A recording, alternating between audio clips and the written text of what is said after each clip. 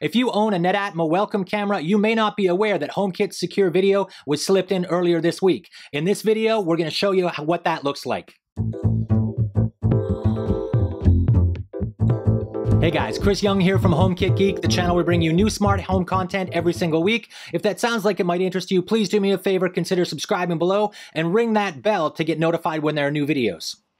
Most of us HomeKit fans were aware that Netatmo was one of the brands that committed to delivering HomeKit Secure video earlier this year, but what they seem to have done is slid it into a firmware update in the middle of the night. I woke up yesterday to find that I suddenly had settings, just like with the Logitech Circle2 camera, which we'll put a link to up here, and lo and behold, they now support HomeKit video. So we're going to take a look at what that means. Some of the things that you need to know about this. This is an official release. This is not a beta release like the Logitech, which is still under beta as far as I am aware, at least as of the recording of this video. The other thing you're going to want to know is that the Netatmo Welcome Cam, you can still use the native app. This is not a cut and release similar to what Logitech has done. You're going to be able to use the native Netatmo app for things like the facial recognition, for looking other camera settings, and as well to continue to use your Netatmo presence. Which brings me to one other quick detail. The Netatmo Presence has not released HomeKit Secure video yet, so we're going to be looking forward to that in the future, but today we did get this with the Welcome. Let's take a look. We've looked at the Netatmo Welcome camera before, and this camera, although it's getting a little bit old, just continues to get better, which is kind of amazing. So I will put links to the other reviews that I've done on this before, but essentially what you need to know, local storage, HomeKit, Google, Amazon, does pretty much everything you would want it to do. Now it also does Apple HomeKit Secure video. So for those of you not familiar with HomeKit Secure video, essentially what this means, no subscription fee other than your existing iCloud storage. If you've got the 2 terabit plan, you can have up to 5 cameras recording and you control the footage. Let's take a look. So how do you actually get this going? Well, you don't really do anything. This is an auto firmware update, which is firmware 4.3.3, according to my app. And the beautiful thing is, unlike the Logitech version of the HomeKit Secure video, this still works with the Netatmo application. Note though, the Netatmo Presence, which is their outdoor cam, is not supported yet. I do expect to see that in the future though.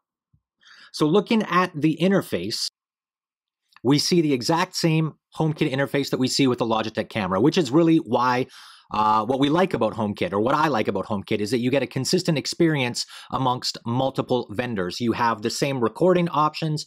You can say any motion is detected, or you can use when people, animals, vehicles. Do you want to record audio? You can change your recording settings for when you're home versus when you're away. And this is defined on your specific phone, right? So pretty cool that we have the ability to as well control camera status lights, night vision, so you can let people know if you're recording or not. All the same controls that you get with the Logitech camera. The other great thing is it is a consistent experience across your iPhones, your iPads, and even on your new Mac OS if you happen to be running Catalina. So one quick thing I do want to point out is that for me, at least, I do get the controls from a Catalina standpoint, but I'm not actually able to see the timeline of the recorded video at this point in time. So as the Logitech Circle2 was the first beta release to support HomeKit Secure video, I would actually consider the Netatmo Welcome the first official release, in that there was no beta, I didn't sign up for it, and the firmware just appeared. So that's a really good thing, I think, in general for the future of Apple Secure video and for privacy in general, in that the whole point of the Secure video is that we have control over the footage in our cameras. Nobody else is looking at it. Apple can't see it. This is a good thing, especially for indoor cameras. What do you guys think? Are you guys excited about this? Any questions that I've missed out on? Definitely let me know in the comments below. If you've seen the firmware show up, let me know how things are going for you.